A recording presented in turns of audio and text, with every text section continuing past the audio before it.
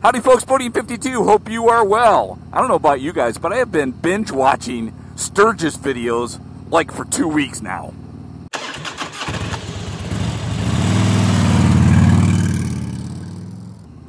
You know, the couple weeks before Sturgis 23, I was starting to hear friends and other folks starting doing videos on Sturgis. And I was just like, all right, Sturgis is kind of cool. Here we go again, though. Tons and tons of videos, right? But I can't stop watching them. And the ones I have watched over the last week or two, it's been everybody having a lot of fun. But I guess it rained like, I don't know, 4 or 5 days straight and then a halfway decent day. That seems crazy to me. So, would you go on a vacation where you knew it was going to rain 80% of the time you were there? So I will admit that Sturgis is a bucket list ride for me.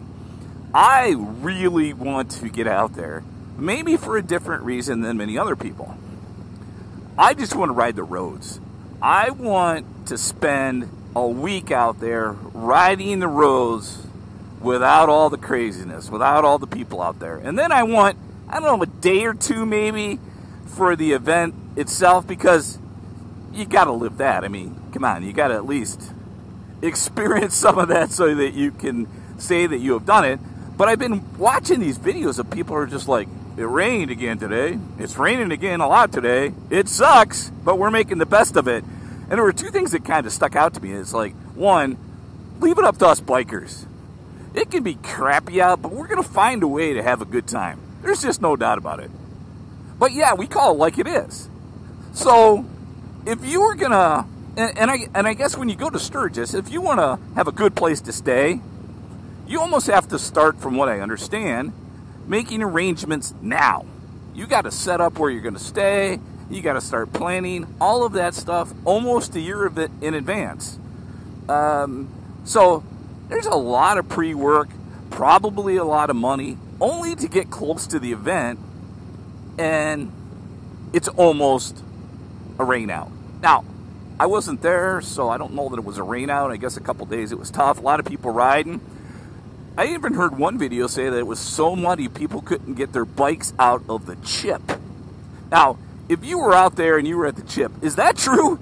Was it that muddy that you could not get your motorcycle out? Because, boy, that would have been crazy. But I was thinking, if I had a trip like this planned, regardless if you flew out there and rented a bike, you rode out there, or you took it in a trailer, I don't really give a crap. But if you had that all set up, spent that money to set it up, and let's say you could get a refund, and you found out it was going to rain that much, would you go?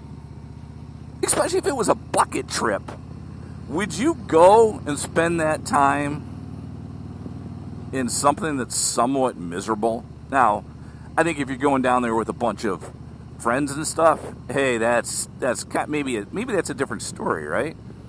But we just were in a trip in Ohio, and I will tell you that it didn't rain a lot. It rained some, but we were with a lot of friends, so we really didn't care. We rode in the rain, but we also hung out, so it was cool.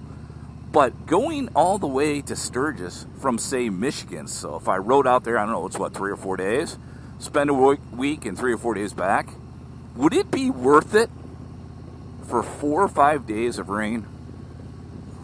I don't know. There is part of me that says, hell yeah, it'd be worth it. I'm absolutely going to go.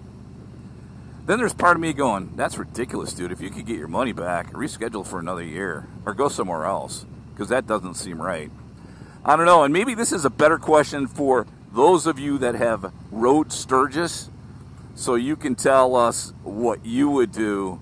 And I definitely want to get out there. So if you live in Michigan and or you're a riding buddy or a friend of mine and you want to go out there, let's talk about it. We need to get it on the darn schedule so we don't come up with any excuses not to go, because it's one of those bucket list items. We're all not getting any younger.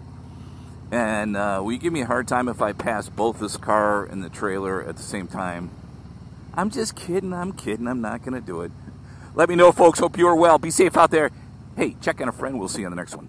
Bye-bye.